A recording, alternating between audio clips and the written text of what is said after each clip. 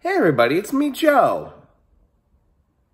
What, you didn't think I'd make a response? You didn't think I'd know? You didn't think somebody would show me? Well, little owl, I did see your video, your response to me. And you know what? I have only one thing to say to you. You got some good points there.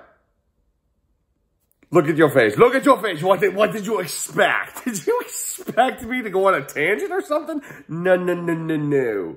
You see, if someone makes a response to me, I definitely watch the whole thing through to see if they made any good points. And in fact, you did.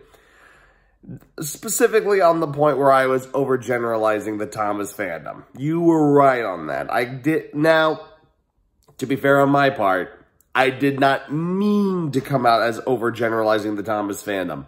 However, in hindsight, the way I said it did sound like I was. So nonetheless, the Thomas Fandom does deserve an apology. You aren't all incredibly dark. You're not, like the wording I used was not correct.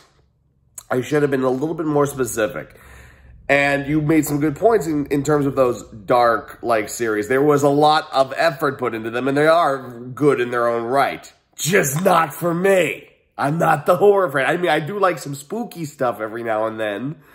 But downright horror? Hell no. But yes, you were right. The Thomas Fandom isn't this whole dark cesspit.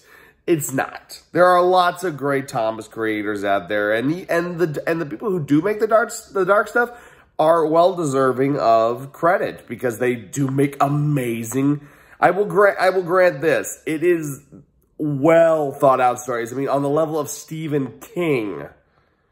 So, to the Thomas Fandom, I do apologize for at least making it sound like I was overgeneralizing you. I don't think that way towards you. You guys are awesome.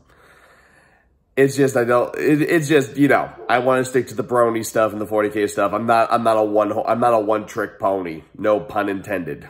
So, thank you for pointing that out to me, little owl. I hope to catch you around on YouTube someday. See you around. Just thought I'd say this. Later, everybody.